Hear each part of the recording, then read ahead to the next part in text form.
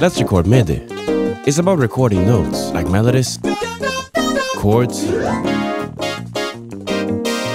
or drum patterns.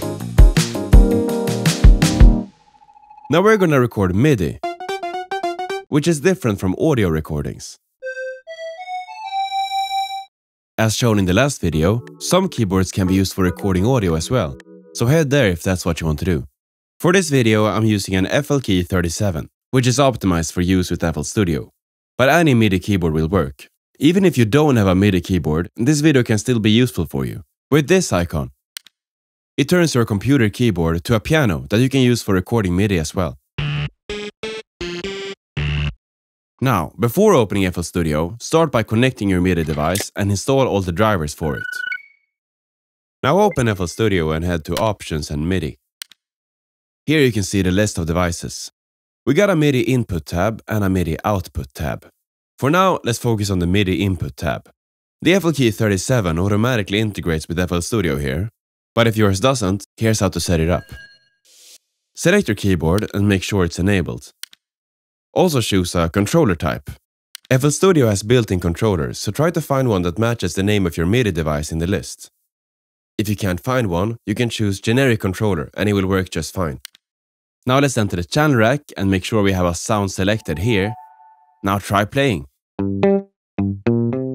Nice! The highlighted sound in green here is the one FL Studio will play from. You can click or use the arrow keys to change it.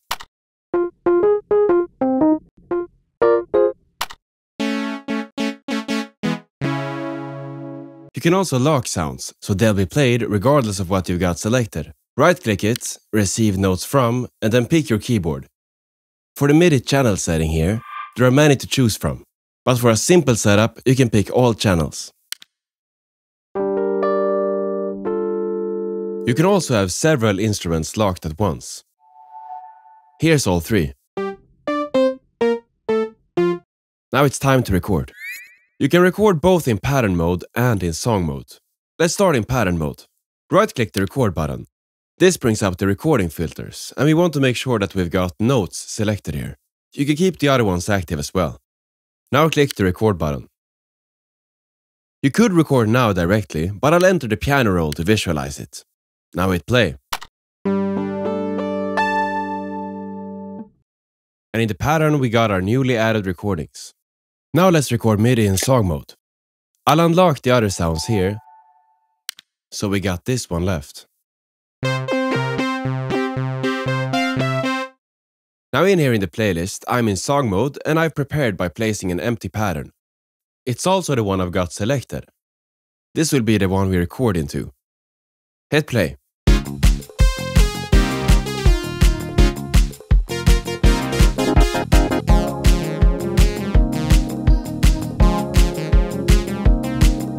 There we have it. If you record longer than the length of the pattern, don't worry, the pattern will expand upon stop. Recording MIDI also leads us to quantization. Quantization is about correcting the timing of your notes. As you're human, it can be hard to play exactly on beat. Unquantized, quantized. To get into this, let's first have a look at FL Studio's snap settings. You change them with the magnet icons. First, click the magnet icon in the piano roll. Set this to main. When it's set to main, the piano roll snap settings will follow the global ones set up here. If it's set to beat, our grid is divided into 4 beats per bar. If we set it to half a beat, we get 8. While our 4th beat gives us 16th notes. If we record MIDI with one of these selected, FL Studio can automatically snap the note to the closest grid line. And it gets quantized. Note that the global magnet icon is what sets this, not the one in the piano roll. And if it's set to line, cell, or none, no automatic quantization will occur. Pause here if you want to learn more about these snap modes. You can also turn off the automatic quantization completely through right-clicking the record button. Make sure that these are unchecked. Because you can always quantize later on with the quantization tool. Listen to this recording, for example. Let's tighten this up a bit. Go to Tools in the piano roll and open the Quantization tool. And here it can be fun to experiment a bit, but for 100% time correction, set sensitivity to max and bring up the start time. It's a bit tighter. Pause here if you want to read more about the Quantization tool. There's a whole lot to MIDI recordings. It's a quick way to get ideas going, and it's fun. Enjoy exploring it.